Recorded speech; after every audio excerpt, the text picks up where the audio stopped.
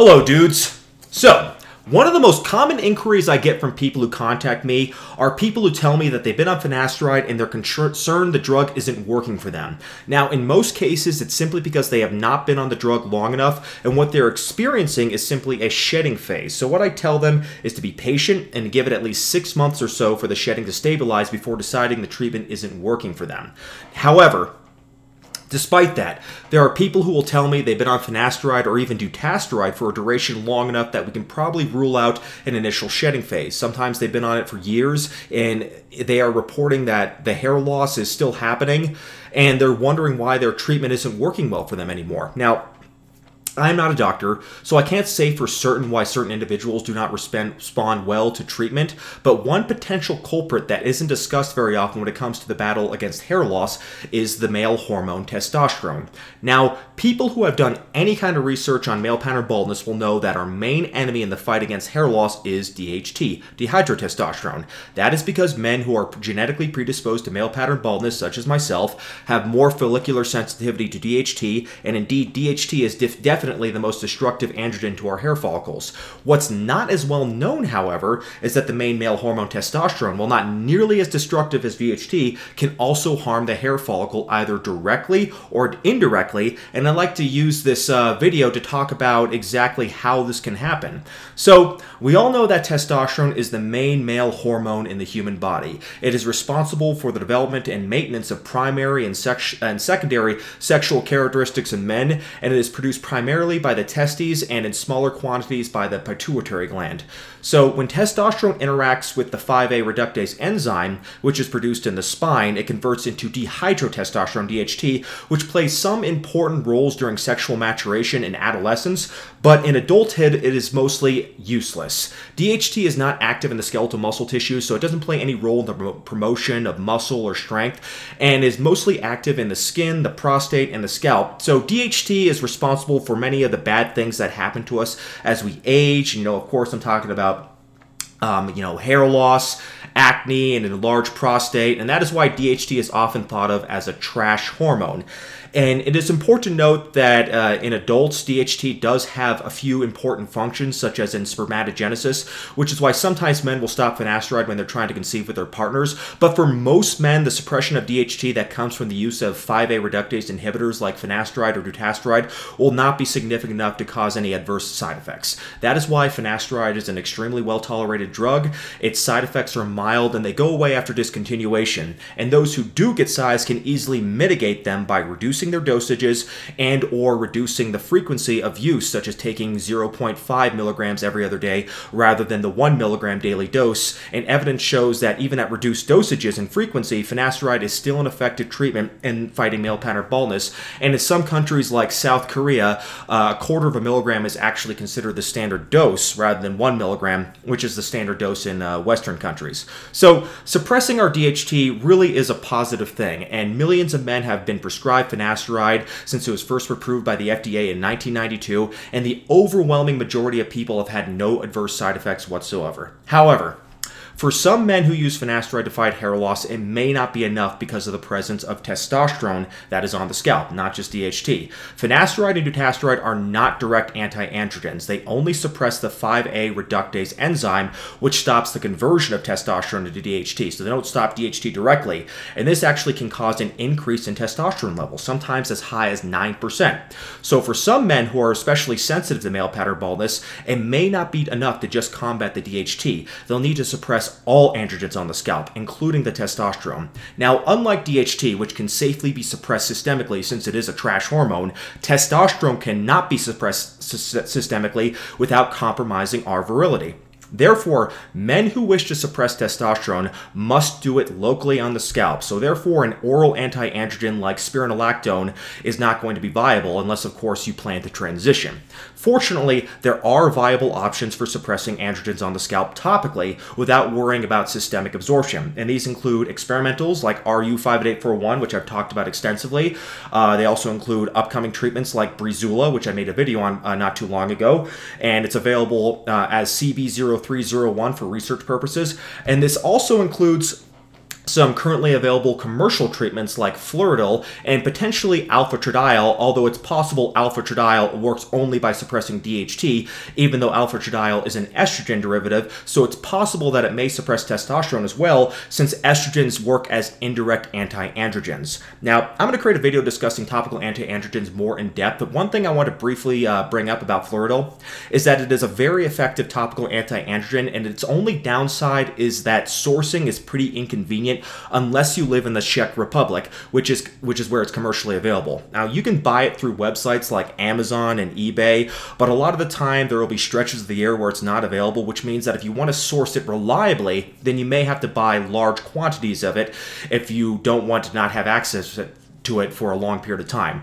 Now, I usually use alpha-estradiol as my main topical anti-androgen, as it's easier for me to source, but Fluridil is the stronger treatment because in studies it was shown that subjects treated with Fluridil, the antigen activity on the scalp increased by 75 to 86% compared to placebo. And for those who don't know what the antigen refers to, that is the growth phase of the scalp. Now, alpha-estradiol, while it's good, it's more comparable to 2% minoxidil in terms of how much growth you get, although alpha-estradiol is an anti-androgen unlike minoxidil, so it is probably a better long-term treatment than 2% or even 5% minoxidil, since minoxidil is just a growth stimulant.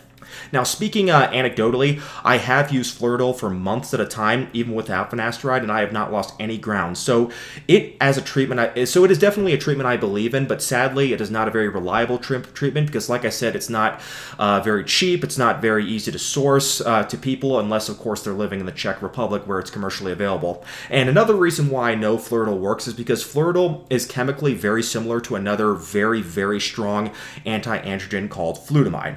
Now, back in the early 2010s, I was using a topical flutamide solution, and I don't know if they're available anymore. I mean, I hope not, because they're really bad. And because, you know, even though it definitely gave me a very noticeable hair growth, even after 3 months, I got some pretty bad side effects, sadly, and they were mostly sexual side effects, so I had to stop using it.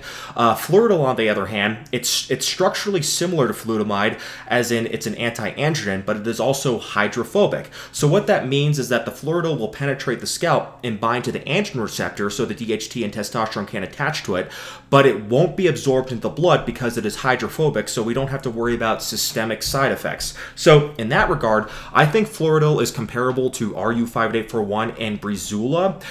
There isn't really enough research for me to conclude it's more powerful or even equally powerful to either, especially since the study on Fluridil was pretty small and it only included about 43 people. But from personal experience and the experience of others I know who have used it, I do think it is an effective way to treat androgens on the scalp. So anyways, I'll talk more about that later, but getting back to the subject of testosterone, we know that for most people suffering from male pattern baldness, testosterone isn't going to be an issue. Otherwise, finasteride wouldn't work in the majority of people, especially since it raises testosterone slightly. However, for some people, it's not just testosterone on the scalp that can influence how detrimental it is to the hair loss, but also serum testosterone levels as well. So let me ask you guys something. How is it that someone like Jason Blaha can be bald even though he has the testosterone levels of Shirley Temple and the estrogen levels of the Spice Girls? Well, this is due to a very interesting androgen paradox where having low testosterone levels can actually cause hair loss. If you look at some people who have gone on testosterone replacement therapy, even though some do lose hair, there are others who actually report hair growth after being on testosterone replacement therapy for a number of months. And this has been because it's been demonstrated that, at least in women, that testosterone can have an anabolic effect on hair follicles. As far as the mechanism behind it, this could be due to the theory that testosterone causes an upregulation in 5A reductase activity, which results in more DHT on the scalp. But regardless of the mechanism behind it, we know that low testosterone is associated with hair loss, even though testosterone on the scalp can be damaging. Even though this hasn't been clinically proven, it's only been theorized, I think it's likely low testosterone can actually cause an upregulation of 5A reductase activity on the scalp, which causes an increase in DHT production. And regardless of whether or not testosterone is damaging someone's hair follicles, DHT will always be much worse. So that is why it is not uncommon to see men who look like they have low testosterone, like let's say Doug Walker, for instance, to be bald.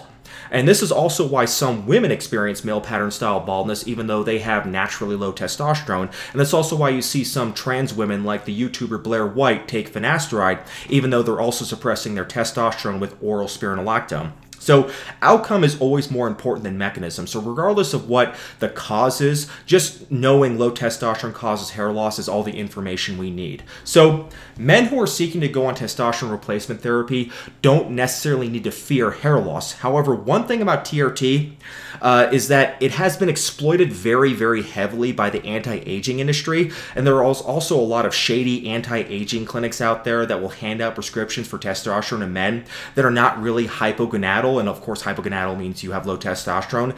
And a lot of men who are middle-aged like me will think they are hypogonadal because they feel less energetic, less virile, and more out of shape compared to how they felt when they were young men.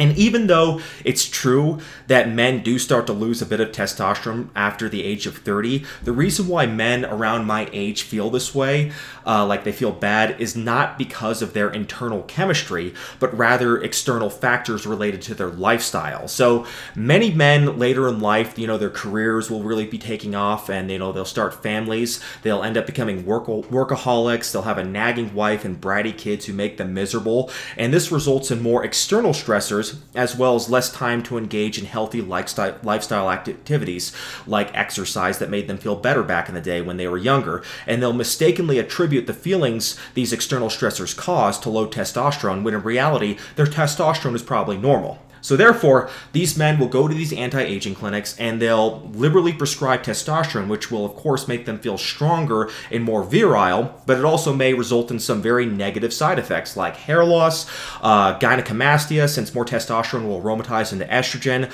and also super physiological levels of testosterone can cause some serious health problems like liver disease, heart disease. So if somebody really does suspect they have low testosterone, it is important they actually get a proper diagnosis done through a medical professional who does blood work and can confirm whether or not their patient actually has low testosterone, rather than like a patient just self-diagnosing themselves because they don't feel good. So if indeed someone does have low testosterone, then going on TRT may actually slow down hair loss, but only if the testosterone the patient is being treated with is being used to bring testosterone back to normal levels and not to super physiological levels like if they were on steroids for performance enhancement purposes. Now, in fact, excess testosterone, while not as bad as DHT for the hair, can also cause hair loss. A study looking at both testosterone and DHT showed either one can cause apoptosis, meaning cell death of the dermal papilla cells, which are the cells responsible for hair growth. And, there's a study on that, and I'll link that below. So even though testosterone is not exactly hair-friendly, having too little testosterone will make the problem even worse. And I point that out because, sadly, over the years, I have seen people taking ill-informed, very draconian approaches to fighting hair loss, such as taking oral anti-androgens like spironolactone to lower their testosterone, or even abstaining from strength training because they think it will raise their testosterone and cause hair loss. And I get a lot of people, probably on every single video, who ask me if it's safe to do resistance training because they think it will raise their androgens and cause hair loss. And this is due to a misunderstanding in the role androgens play in strength and muscle development. So when you do strength training, what happens is you create micro tears in the skeletal muscle tissue. And while you're recovering, your body will acutely raise androgen levels to help speed up muscle protein synthesis, which will cause the contractile proteins in the skeletal muscle to repair and increase in quantity. This is called sarcoplasia, and the end result is the skeletal muscle fibers will have more and stronger contractile proteins called sarcomeres, which are controlled directly by the nervous system through motor units which innervate the muscle fibers whenever any kind of movement is performed. That's called an action potential. So yes, we do have an increase in androgens when we do resistance training, but the increase in androgens is not linear. It's algorithmic, meaning it only affects the tissues involved. I'm talking about the skeletal muscle tissues, of course. That is why you don't see women grow facial hair and get an enlarged clitoris when they're lifting weights. Lifting weights does not compromise a woman's femininity unless, of course, they are using exogenous male hormones and as performance-enhancing drugs like, Danilin Bailey.